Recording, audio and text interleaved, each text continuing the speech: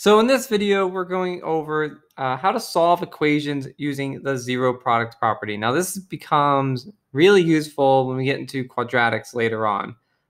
It's rather a simple concept, so the video probably isn't going to be very long. But it is extremely important to understand how this works because of its later uses when we get into quadratics. So what the zero product property is, and I'll show you what's on the screen in a second, but let me kind of talk you through it. So basically, if you have two things, let's say A times B, right? A is some number and B is some number, and you multiply them together, right? A times B, some number times some number. And you know for a fact that the result is 0, that you multiply these two numbers together and the answer is 0. Something must be true about one of these numbers, and that is that one of them has to be 0. There's no way that you can multiply two numbers together and have the answer be 0 unless one of those numbers was already 0. So this is a very important fact. It's sort of like solving a mystery in a way, you know, because we don't know what these numbers are, but we do know that because of their result, that one of them or both of them could be 0. And we're going to use that to our advantage when we're trying to solve equations for x. So this is basically what I just wrote down, what I explained. So that's the more like, I guess, textbook way of presenting it, but that is what the zero product property is. So how do we use this? How do we solve an equation like this? Okay, so I have this problem in front of me. I've got two components here. I've got this here, the x plus 7, and it's being multiplied to the second component, x minus 21. Now, these two things are being multiplied together, and the result is 0. So I know that one of them must be equal to 0. Now, our goal is to find out any x value that would make the solution equal 0. Now, there's actually two x values that would make this equation equal 0. So there are two answers for this because there is one x value that will make this first part 0, and we want to know what that x value is.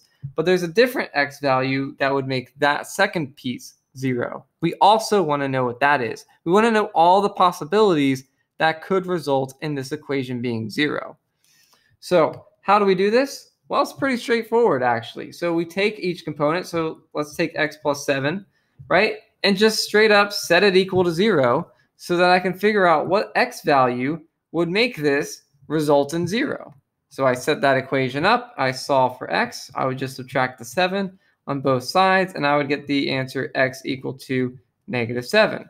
So that is one solution, because if I plug in -7 for x, I would have -7 plus 7, -7 minus 21. Let's get rid of that arrow. Equal to 0. So we would realize that this part here is 0. So no matter what that number is, that number actually ends up being -28. It doesn't matter what it is, though, because we're multiplying it with 0. And since we're multiplying it with 0, that's how we get 0 as a result. But we have another solution. We have the solution for the other component. We have the solution for this. So how do we figure it out? The exact same way. We take that piece, that x minus 21, we set that equal to 0 to figure out what x value would this be for that whole thing to end up equaling 0. So we solve it, we would add 21 to both sides, and we would have the result x equal to positive 21. So that's our two solutions. Because if you plug in that 21 in for x, you would have 21 plus 7, which is 28. Not important, but you'd have 21 minus 21. And so this would be 28 times 0. So because that 21 makes this 0, doesn't matter what this is because we're multiplying it with 0. That's what's going to make the result 0. So that's two possibilities. Plugging in -7 turns this first part into 0, thus the whole thing into 0. And 21 turns the second piece into 0, again doing the same thing, turning the whole equation equal to 0. So remember, yes, only one of them would have to be 0 for it to be true, but your goal is to find out all the possibilities that would make that occur. So these are the two possibilities that would make 0 the solution here.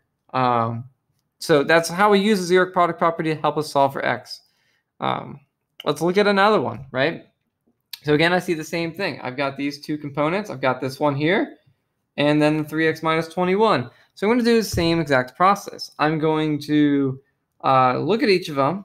So let's look at the first one, 2x minus 12, and set them equal to 0 so I can solve them and figure out what the x value is. I'll also do the same thing for the 3x minus 21. I'll set it up equal to 0, and I'll solve for that x as well. And then I'll have my two solutions, my two different x values that would make the equation 0. So the first part, if I solve it, add 12 to both sides, we would have 2x equal to 12, and then I would divide by 2, and I would have x equal to 6. So that is one solution. If you plug 6 in, then this first piece will be 0, thus multiplying it, everything else, turning everything else into 0. But let's see what the other piece gives us. The other piece, you would add 21 to both sides.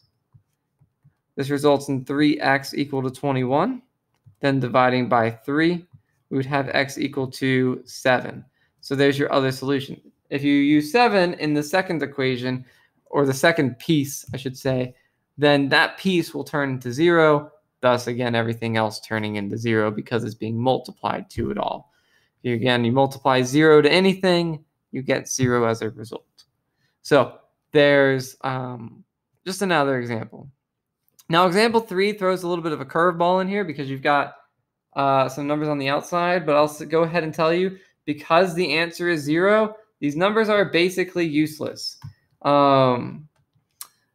So think of it like this, right? You have this component here, and you have this component here. You have 4 times something times 3 times something. All of this is being multiplied together. So if that part is 0, the entire thing is also going to be 0. And same thing on the other part. If that part is 0, then the whole thing will be 0 because it's all being multiplied together. This times this times this times 0 wouldn't matter. Still end up being 0 because you're multiplying a 0 to it. So what I'm trying to say is just try to figure out what makes this equal 0 and also what makes this equal 0. Because in short, 4 times 0 would still be 0, so the 4 is essentially going to be useless. And the 3 times the 0, again, the 3 would be essentially useless. So they're not really necessary. They're kind of in there. You can use them. There's nothing wrong with using them. If you want to distribute and do all that, you can and then solve. You will still get the answer, but you're just creating more work for yourself. So to make this simple, we just need to figure out negative x minus 9 equals 0 and x plus 14 equals 0. We'll find those two components and we'll have our solution. So add 9 to both sides in this first one. Negative x equals a positive 9. Then because the x is still negative, you have to divide by a negative 1 so that the x can be positive, and 9 divided by negative 1 is negative 9. So there's one solution. And then the second one, you would subtract 14. To move that, we would have x equal to negative 14. So there's two solutions. So what would happen if you plug these numbers in? Well, if you plug in negative 9, you would have 4 times negative 9 minus 9 times 3 times negative 9 plus 14 equal to 0. So what this would be is 4. This right here turns into 0. So you'd have 4 times 0 times 3 times, that'd be 5. But it wouldn't matter because 4 times 0 would be 0. 3 times 5 would be 15. And it doesn't matter because 0 times 15 would still be 0. So this piece being 0, because of that negative 9, turns the entire thing into 0. Okay, and the same thing would happen if you plug in the 14 or the negative 14. You plug the negative 14 in, you would just turn this into 0, and then that 0 being multiplied to the rest of it wouldn't matter. The rest of this wouldn't matter because it's multiplying with 0 and thus just becoming 0 regardless. All right.